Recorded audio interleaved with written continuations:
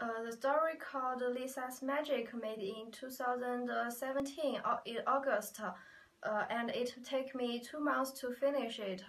The story is about a magic girl called Lisa with her classmates experiencing some dangerous situation in the magic academies.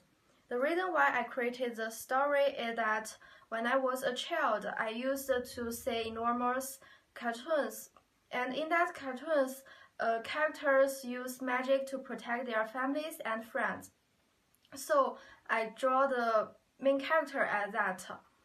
The most thing satisfied me is that although Joanna have selfish love to her brother, she finally respects Joan's mind and take him place to become the monster.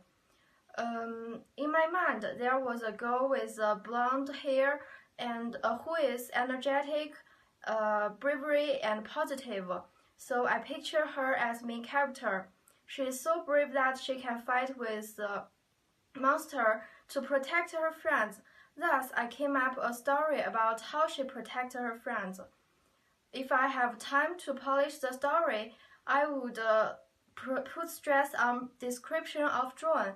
I would like to impress audience with not only Lisa, Joanna, but also Joan.